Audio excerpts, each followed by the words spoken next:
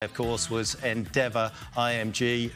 They're going through a little bit of a takeover from Silver Lakes, the private equity company, and therefore they've had a sort of root and branch look at their businesses. And what seemingly has come out of that, Paul, is that Miami and Madrid may well be up for sale. Yep, we're hearing lots of rumors, and Madrid has recently sold already. Now it's on the blocks again, and Miami in their relatively new venue. So I, for one, hope that if indeed IMG Endeavour needs to get rid of it, that the new owners keep it in relatively similar geographic locations in the states. In the states somewhere. Oh, Mr. Anico, in the nice. states, get yourself into the UN.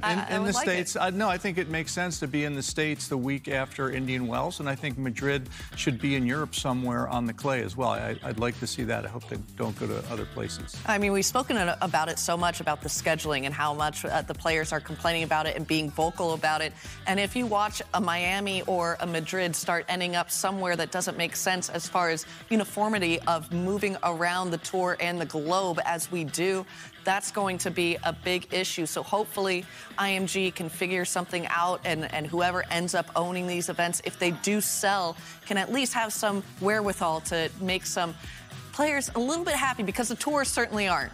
Yeah, it's big money. Madrid sold for $380 million when Tyriax sold it, and of course Cincinnati most recently sold for around $300 million.